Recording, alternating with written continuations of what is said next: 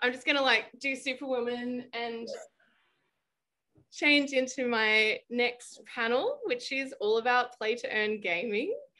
Thanks for being here, guys. Great to be here. Yeah, this is going to be awesome. Like, we've got seriously some of the best people in this space on this panel, so I'm very, very excited about this discussion. Let's dive right in because we've got a lot to cover. So this panel is called Press Play to Earn.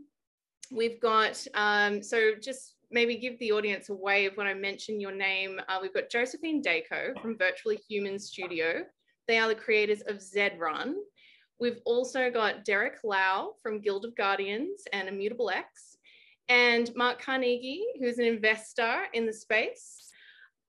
Now, I'll also just introduce myself for anyone who wasn't on the last panel. My name's Leah Callon-Butler. I'm the director of Emfarsis Consulting.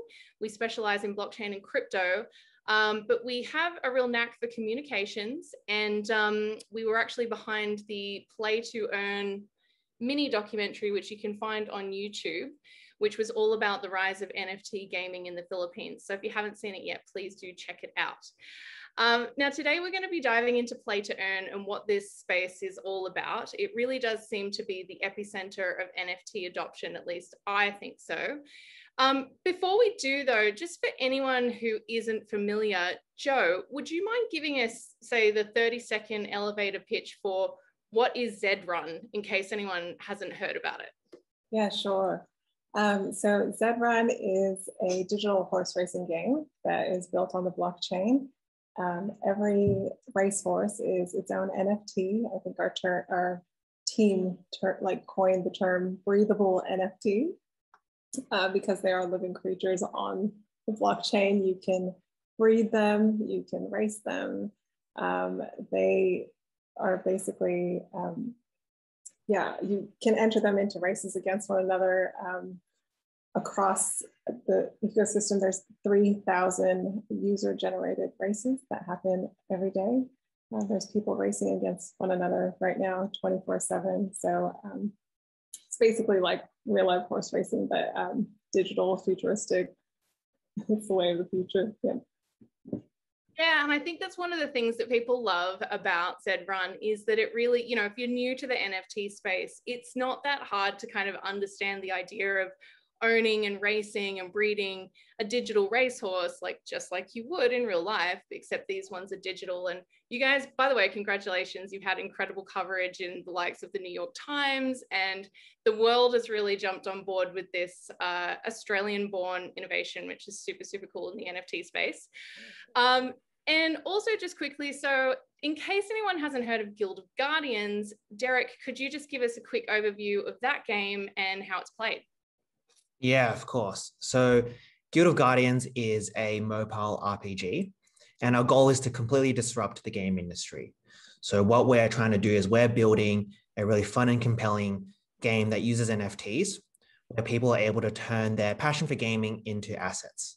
So the game is being published by Immutable and being developed by Stepco Games, and it's set to release next year, early next year on iOS and Android. Sweet. And it's so cool to see how much NFT gaming innovation is coming out of Australia. I must admit, I'm guilty of a few years ago saying that there was no blockchain innovation coming out of Australia. I admit it, but NFT gaming is getting me pretty excited on the Australian front. So straight into our first question, I want to talk about the importance of community in play to earn, because it's really a driving factor. Sticking with you, Derek, you know, community is obviously hugely important, and, you know, possibly even guilds in terms of strategies and play styles. Could you just explain like a little bit about what does community look like for Guild of Guardians and how does community drive the game? Yeah, one of the really exciting things about NFTs is that it allows the community to have ownership of the game. And I think that's why community is such an important part of any project that has NFTs in it. So within Guild of Guardians, one of the things that we try to really do is to ensure that people have to interact with each other, both inside the game and outside of the game, because we believe that that's what makes the best use out of NFTs and what makes the game as fun as possible. Games are always more fun with friends than by yourself. And so community absolutely is a huge part of it. And we put a lot of emphasis in engaging with our community, rewarding our community. And we also put a lot of emphasis in, when we're designing the game, making sure that people are going to be interacting with their guild mates, with other people in the game as well. Yeah, absolutely. And I think that sense of shared ownership that we're getting in these player-owned economies is a real interesting new development in terms of what participation looks like. Hey, Joe, what does that look like for the Zed-Run community? Yeah, it's massive. Our community is like, they just share this passion for the game. It's what draws them in. We're seeing more of it, and we're kind of seeing more of a trend of how that's bridging different people from around the world to connect with one another. It's connecting humans. They're connecting to be entertained. They're learning about the game. They want to compete against one another. They're learning how to play. They started out in Discord, it just starts with one member in there. And now we're almost out 100,000 members in Discord. Yeah, all from around the world. And it's just great seeing people meet 24/7. They're developing friendships. They're calling each other out in the community, like, hey, jump in this race, I'll meet you there. They're creating content. They are hosting events on their own. They're hosting their own tournaments. They do charity giveaways, giveaways and donate to charities, organizing meetups in their local cities. So it's just, what's fascinating is just seeing the way that they're connecting online, but then also that passion that they want to share in person, get together, play the game together. And so just as they're growing, it's this exponentially growing relationship. And so we all grow together. So. Yeah, that's super interesting. And I guess, up to this point, we've talked about games specifically, but from the community element, we're also seeing the rise of guilds. And Mark, I want to throw to you at this point, because, you're not investing in games specifically, you're investing in guilds. So, why is that so important in the space of play to earn? I just think this is a societal change where what you're establishing at the moment through Axie and other things is minimum wage for the metaverse, and you're engaging with the most enterprising, excluded people in the real world economy, and finding them come to these groups and communities in a way that you just have not seen in a huge amount of time since, the early days. I would have said the end of the 19th and early 20th century in America. You saw big chunks of people pick up and move to a new economy. And this is something that's going on at that scale at the moment. So for me, gaming is one thing, but what gaming is doing as a launch pad for all of these young people is absolutely extraordinary and life-changing. Yeah, we've definitely seen that here in the Philippines, first with Axie Infinity, but also other games now. And I want to quote you here, Mark, because we had an amazing chat the other night, and you were talking about guilds as the best part of development economics and an instrument for human betterment, which, I don't know if people have used those kind of words to describe games before. So clearly there is a different kind of phenomenon going on here. I mean, to stick with that, is it better to think about play to earn games within the context of the future of work rather than say, compare them to traditional video games? And the M word has come up a bit now in terms of the metaverse. What kinds of game-based jobs are we going to see come out of this? How is this going to change the world? I know, Joe, you were talking about some really specific roles that people are even, heaven forbid, leaving their day jobs to do specific roles in Zed-Run now. Like, what do those jobs look like? Yeah, I mean, right now we're just seeing a lot of content creation. People are leveraging all of their creative skill sets to create new tools, create data analytics, create, game theory research. And there's just so much creativity in this space. Content creators will probably break off into different niches of, like, from entertainment to racing theory. And for Virtually Human, like, this is so pivotal for us because we want to foster that environment. We're going to be launching a creators fund in the coming weeks, which is going to help support and drive community initiatives. So we're just inviting all creatives to come pitch their ideas, submit a proposal, it gets voted on for the opportunity to receive funding. So that's what we're doing. We want to help bring people's ideas to life. Yeah, because it's a really data-driven game, isn't it? So people are really quite diving into that space, and I guess supporting others who, you know, maybe don't have those existing skill sets, but still want to be able to make sense of the game in that way. Is that kind of what it's looking like? Yeah, I mean, there's so many things, so many opportunities to create those tools. We have recently opened up our ZHQ in Decentraland, and we're just thinking, you know, there's possible jobs there. You know, when we host events in the future, you could be a guest attendant, you could be a bartender, you could be someone in the metaverse within the space, holding down a role there, and that could be fun. Yeah, that's amazing. I mean, the metaverse seems to hold so many promises, but it really does feel like most people are finding it. I mean, at least in a play to earn sense, most people are finding it through video games. Mark, why do you think that is? And, you know, what does this represent if we're looking at, say, onboarding the next billion crypto users? Well, the truth is, I really was getting on this panel to hope you guys were going to help me with that. All I can tell you is, as somebody who walks into markets all around the world where people don't have the money to buy a packet of cigarettes, and so have to find somebody who buys the packet of cigarettes in the market and then sells them individual cigarettes, you give them the opportunity to actually end up earning currency that's not going to devalue by 50 or 80% in a year. They spend an immense amount of time, the self-starting, enterprising people find an absolutely extraordinary way and path through all of this. So I can't tell you in your world, which is the details of how the jobs are going to get created. All I can tell you is on the 50,000 people we see on Discord, plus the ones that are on Telegram out of the former CIS, those are everything you would want if you were trying to found a country. Those are the spirit of enterprise.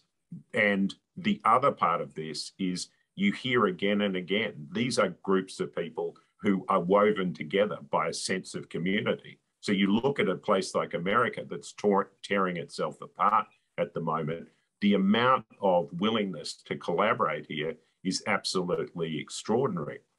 People are finding identity, they're finding community, and they're finding an ability to re-energize the whole creativity in the human spirit.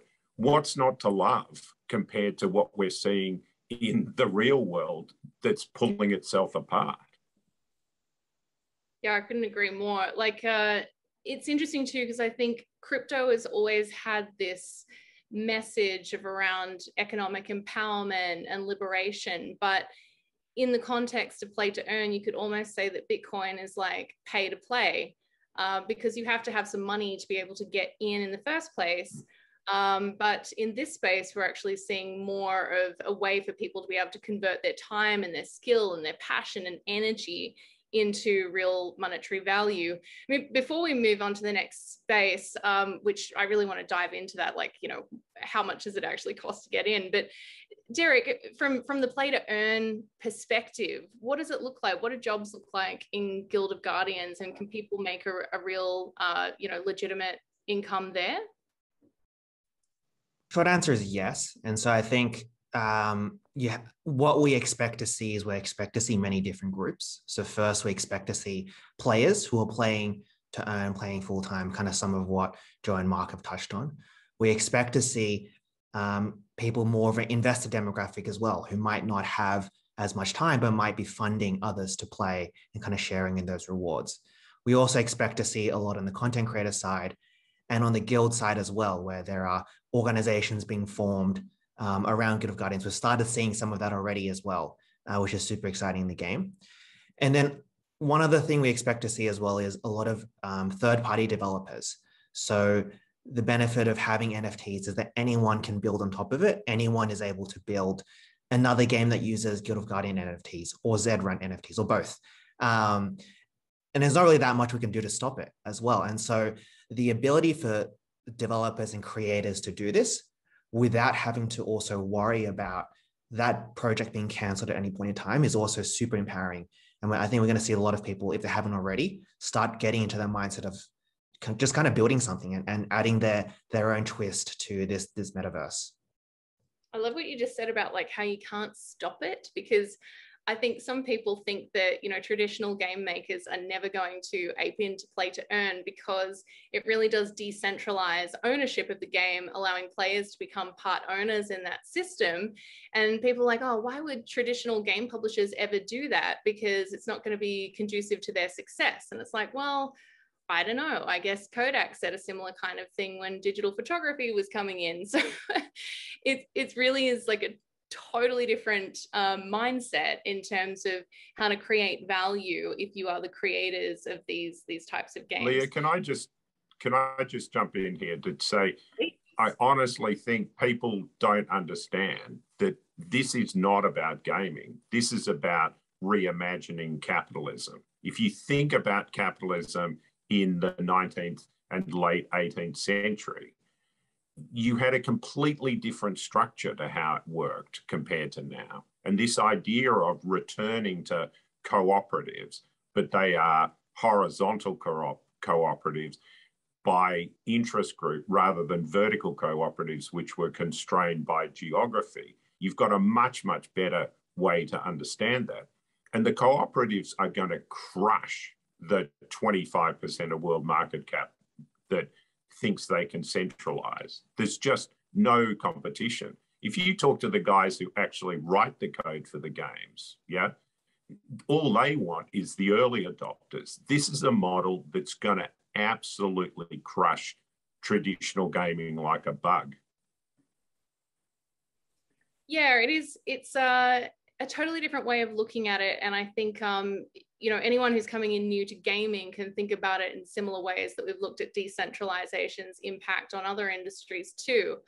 And I think that's really sort of where you're coming from as well, Mark, in terms of your experience around that idea of solving collective action problems. It's difficult, but particularly with decentralized autonomous organizations or DAOs, as many of these games are being built as, it's a pretty interesting way to be able to approach those sort of problems. For sure. Anyway, so I guess, you know, we've kind of talked about how great this is and it's amazing, we're going to change the world, but you know, what about onboarding? Because if this is going to be the future world that we're all going to live in, I would really hope that it's going to be a lot more inclusive and accessible than our current way of working and living. And aren't there like really seriously huge onboarding costs for people to get into these games? Like what would you say, Joe? These horses, they must be expensive. Yeah, well, there's probably a little bit of a misconception there. I know that jumping into Zed-Run can be a little bit daunting for people. There are barriers to entry. We are looking to solve them. There's things like renting, lending, you know, to further explore the play to earn side. In June, we partnered with Yield Guild Games, which is a play to earn gaming guild that brings players together from around the world through blockchain economies. So that's just helping usher in more players into the space and through NFT learning. So they're helping actually bridge that gap for new players who are seeking to get into the game, and it enables more accessibility. It allows more people to experience Zed-Run without having to go through all of those steps that are required. But I think you're really passionate too about getting more women into the space too, right? Because I guess sometimes it can seem like a really male-dominated space. Like, how do you see ZRun being an on-ramps for more women to get involved with NFTs? I feel like they would really enjoy the angle of just being able to own something. So you're owning, you're getting on board to own this asset that is yours. You get to race it, you get to breed it. There's different ways to, I guess, attract that crowd, which is through just really simple guides, having more women, first of all, represent and be in this space, showing our faces. So if you do work in this space, please put your hand up and speak out more, be present, because I think that when women see other women, then it's more inviting, right? And that's how you're kind of fostering and ushering that in a little bit more into the community, but also, yeah, just making really simple guides, but for everyone, not necessarily specific to women, but just everyone to learn. Finding, yeah, quick ways how to set up a wallet, how to transfer your fiat currency into crypto, just really simple steps to then get in. And there's ways, I think, if we just make those a little bit more simple for people, it'll be a wider, easier way to get mass adoption. Yeah, for sure. Yeah. Derek, what does it look like for Guild of Guardians? Like, I guess I'm not sure exactly how much the NFTs cost to get started, but I guess being built on Immutable X also helps with reducing costs for people when they're playing the game. Like, how does that look for you? So first off, Guild of Guardians will be free to play. So it is possible for someone to not pay at all and play the game.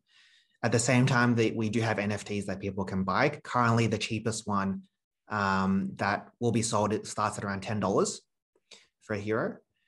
And I think one other point to mention as well, or two other points to mention is, one is having a cost to play some of these games, whichever NFT game we're talking about, sometimes can also be a good thing, in the sense that it's a really good protection against kind of bots and exploiters or people who are looking to just extract as much value as possible without adding anything to the community, without adding anything to the game. So in some senses, it is partially positive. And then the other thing about onboarding, I think, as well, is that it's not just about the cost, it's also about the experience of, like, what is an NFT? and why do you need it in games? And that whole journey of understanding, what this allows people to do, what ownership is, how to create a wallet, or even how to create a wallet for a user. All these things, I think, would be very important to making this go mainstream.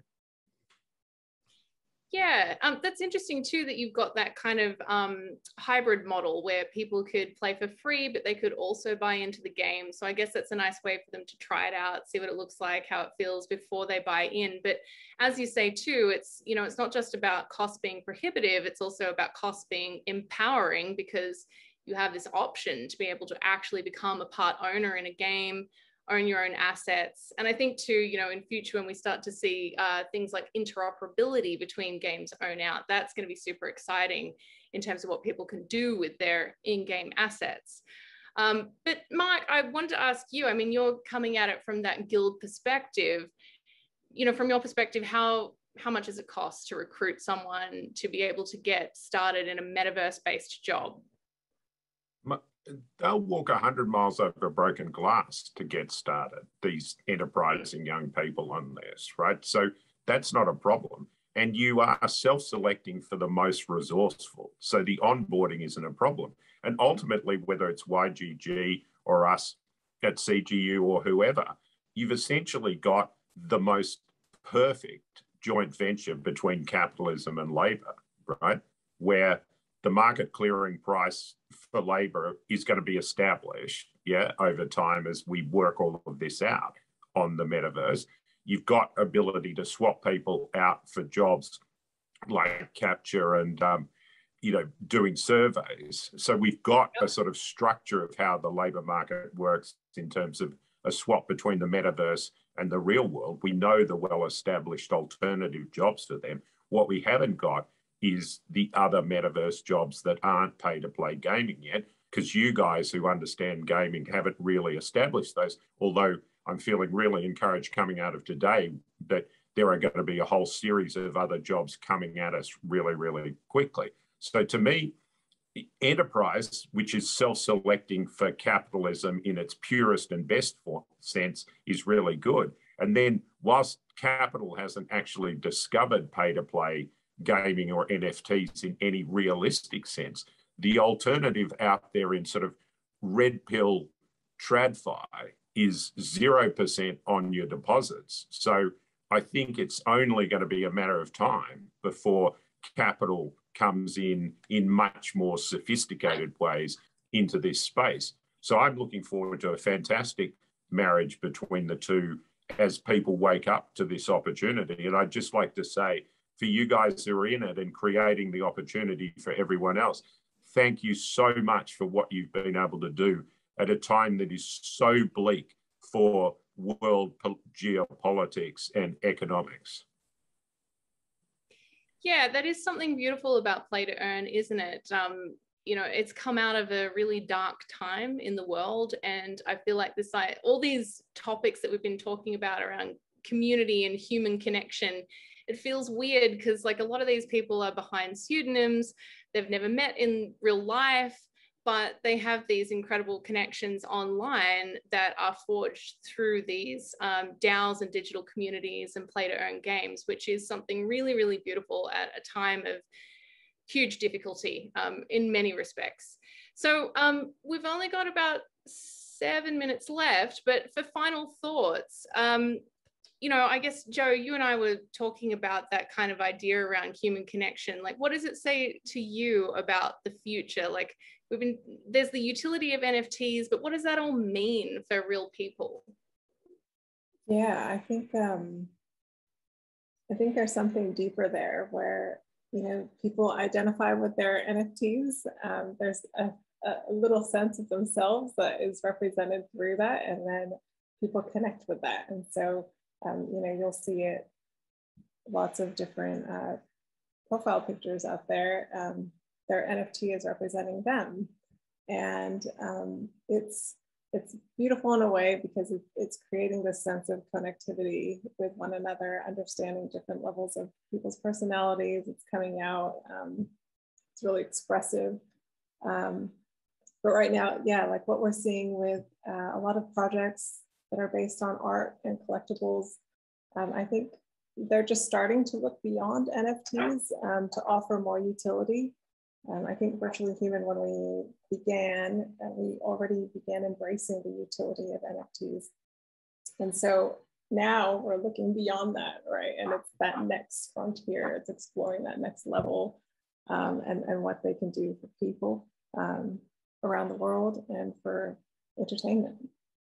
So. Yeah, for sure. I guess, Mark, how would you tackle that? Because Joe and I are obviously optimists, and we love to talk about, what this space is doing from, a really positive perspective. But some others might say that AI is eating the world and we're actually moving towards a single player only type game where we're just going to be interacting with robots all the time. What would you say to that? Like, do we have to fear that kind of future, or are we actually moving towards something different? Well, no, I'm Team Derek on this, which is people just like playing with other people. So assume for a moment, this will probably be a reference that you guys don't have, but assume you go full Blade Runner on stuff, right? So suddenly you can't work out who are the human beings and the replicants, yeah? You're trying to tell me you're not going to find some way to actually say, is this a real human being in an AI world? That you're not going to be Team Derek as opposed to Team Dystopia, where you want it to be a real person and you'll find some way to unplug from the matrix and check that it is a real human being on the other side. I can't imagine that the essence of the human condition isn't what Derek says, which is it's just more fun to do it with your mates and do it with other people, and just know, like the end of Blade Runner, that it really is a human being. That sense of, you know, that piece of origami dropping and how that collapses for you, I just can't see it. I'm completely Team Derek on this, and that's going to be wonderful. And we know we're clearing, you know, the most enterprising people, onboarding them in the metaverse for somewhere between $5 and $10 a day. And you're trying to tell me you're not going to find some way to get people paid in this environment to be multiplayer rather than single player against AI for $10 a day? I just don't buy it. Derek, what would you say to that?